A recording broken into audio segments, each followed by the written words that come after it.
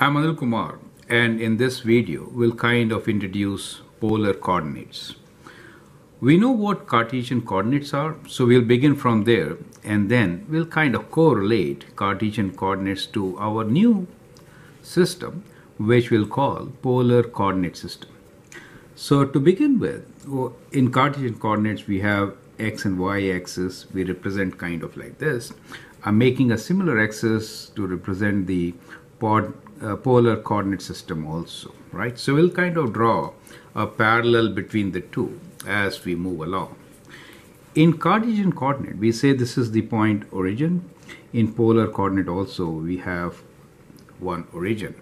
Now, in Cartesian coordinate, we say when you move towards the right hand side, this is called the x-axis, right? So let me write down x-axis here. So it is called x-axis. In polar coordinate system, we call this as a polar axis, right? So let me sketch one here and we say, well, this is called the polar axis, right? So we call that as the polar axis. Now, origin is kind of a common term which we can use here also. We say this is origin and we call that also as origin, but we give it a special name and we call that as a pole, right? So think about a pole which is fixed here at this point. So this point will be referred to as the pole or as origin also at times, since we are so used to calling this word origin, right? But strictly speaking, it is analogous to the origin of the Cartesian coordinate system, correct? So that is how you should be looking at. So the x-axis parallel in polar coordinate system is the polar axis. Now when we talk about polar coordinates, we represent every coordinate in the form of x and y. So let's say we have a point here. We say this coordinates of this point P are x and y, where x is the distance you move along the x-axis. So this horizontal distance basically is x, and then the vertical distance is y, and that is what you get. So well, let me complete this Cartesian coordinate system. We say this is our positive y-axis. Now since we have something positive and something negative, I'm saying this is my y-axis. So we represent negative of y in the opposite direction of y. So we say this is negative of y, and negative of x also in the opposite direction of positive x, and we say that is negative x. So you can kind of label this as minus x and minus y. However, it is not very important to write negative x, negative y. Most important is that you should write 0 as the origin, or you can say capital letter O, x on the x-axis with an arrow, and y on the y-axis with an arrow. So that is kind of a must, but this is like derived from a very basic definition, that is x and y coordinates. So when I say a point P is x and y, then I'm saying that x is the distance from the origin towards on the x-axis. If both are positive, to the right, y is positive upwards. If y is negative, downwards, right? Similarly, we can have all the points covered up in this plane using these 2 points. Now let's look into this idea of connecting the point with the origin. So what do you get? You get a line segment, right? We get a line segment OP. Now let's get back to trigonometry for a moment. So in trigonometry we're talking about a line which has a distance, and we can also say, well, this line makes an angle theta with the positive x-axis. Now you've learned how to connect these x and y's with the angle theta in trigonometry. So here's some basic about trigonometry, which we'll get into, and then we'll move to the polar coordinate system.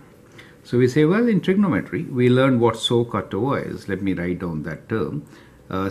SOHCAHTOA over sine is opposite over hypotenuse, and cosine is adjacent over hypotenuse, tan is opposite over adjacent. So I'm just giving a brief review of what we have learned already. So from this right triangle, if I draw a perpendicular, we know this is a right triangle, we can relate x and y with this angle theta, and the length of this hypotenuse for the right triangle, let me call for the moment this as r. In that case, what is x equals to? Well, we can say cos theta is equals to adjacent side over the hypotenuse, right? So which is x over r in this case. So that gives you the value of x as equals to r times cos theta. How about sine theta in this right triangle, where point P is xy? So in that case, sine theta is opposite side, which is y units of length, hypotenuse, which has length of r, and rearranging this, we get y equals to cross multiply. So we get y equals to r times sine theta. Perfect. Now you can use Pythagorean theorem to find r. X square plus y square is r square, right? So you could do that. Or here also, if you do square of x square and y square, you get r square cos square theta plus r square sine square theta. Let me show it this way now. So if I do x square plus y square, I get square of this, which is r square cos square theta plus r square sine square theta. And if I take r square common, we get cos square theta plus sine square theta. And as you know, cos square theta plus sine square theta is 1, right? So this is equal to r square, correct? So we can write down how this distance r is related with x and y. So we can say, well, r square is equals to x square plus y square. Is it okay? So even using trigonometry a bit about x and y, we can get r. So what we have done in this case, you will see that we have converted x and y, these two parameters. X is one parameter, which is we call independent variable, y the other one, in terms of r and theta. So when we convert x and y to r and theta, we can actually plot them in terms of r and theta also. That's the whole idea. Now plotting in terms of r and theta, the same point, will be or can be done on a different system, which is polar coordinate system. So that kind of relates the two, right? So in a polar coordinate system, we have now the coordinate point, same point. We are saying this is my point P. Now instead of writing x and y, I'm writing this point as r and theta. I'm writing this point as r and theta. So that becomes the polar coordinate. Now in this, what is theta? Well, that's a good question. Now to find theta, let's get back to this. So we talked about sine and cosine, and we found what r is. Well, so we know what r is. So let's write down what r is. So r is, we said r square is x square plus y square. R square is x square plus y square. So r is square root of x square plus y square. Is it okay? Now for the time being, I'm considering this to be positive, right? Since we are talking about a distance, we are taking a positive value for the time being, okay? We'll consider negative distances soon, right? Okay. So I don't want to really complicate matters at this stage. So r, that length is x square plus y square. And now the question is how to find theta? Well, if you use tan, y over x, this ratio is tan theta. So I could write tan theta as equal to y over x. So theta is tan inverse or arctan of y over x, correct? So we get this value of theta. Is that okay? So that's the value of theta. So if I use another system where x-axis is replaced by a polar axis, and we know angles in trigonometry also we learned. If we are going counterclockwise means positive angles, right? So we'll keep that counterclockwise as positive angles. We can actually show what theta is. So in our case, theta is tan inverse of y over x. So if we go counterclockwise, kind of like this, we can find what this theta is, right? So we can write down this theta, which is also given here, tan inverse from coordinate system y over x. And if I draw a line from the pole to the point P, whose length is r, then I again get to the same point P. Now this coordinate system has changed. You see the link between the two. So we are talking about a coordinate system now, which is called polar coordinate system. And every point here on this coordinate system is being referred to in terms of not x and y anymore, but in terms of distance from the pole. So r is distance from the pole, which is equivalent to the origin, right? And theta is, we say, the angle which it makes from the axis, polar axis. So that is the angle of rotation from polar axis. Is that okay? So that is how we get our new system, which is polar coordinate system. Correct? So if the angle is positive, you go counterclockwise. If the angle is negative, you go clockwise direction to reach the point. So it is very important to understand that we have just one axis here, right? And a rotation along this axis.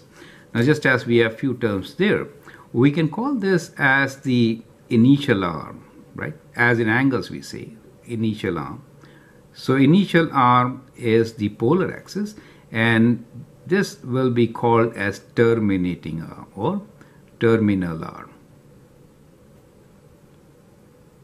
right? So that will be called as the terminating arm, and always r theta is going to represent a segment, not a ray. In polar axis is a ray, right? So it just moves on and on like x-axis, correct? Any point is fixed distance away, right? So that is how it is, and we call these as radial coordinates, right? So we'll refer to them as radial coordinates, r and theta, from now onwards, right? And in this video, you also understand what is the link between these two, because we'll keep going back and forth for few videos so that you get clear idea of what we are talking about, right? So there are different names to this angle theta. We may refer this angle theta as a polar angle, right? That makes sense, right? So it is polar angle. At times we may call it as azimuth, and sometimes also as argument, right? So when you use functions, and especially the complex numbers, we may call them as arguments, right? So these are different names for theta, right? So these are different names of theta. So I hope with this you get some idea what a polar coordinate system is, and how to represent any point on a polar coordinate system. And you have a link between the well-known or understood Cartesian coordinate system by you with the new polar coordinate system. Now in the following videos, we'll take a few examples to represent points from Cartesian to polar. And this Cartesian system, we also call this as a rectangular system because this kind of forms a rectangle, right? So or you can say from polar to rectangular system, rectangular to polar coordinates, something like that. So we'll do those videos. We'll also look into equations and sketching few curves. Major advantage of polar coordinate system is that you can very easily sketch curves with polar coordinate systems, which kind of is difficult with the Cartesian coordinate system. I hope you have understood the basic concept. Let's move on and do some practice questions. Thank you and all the best.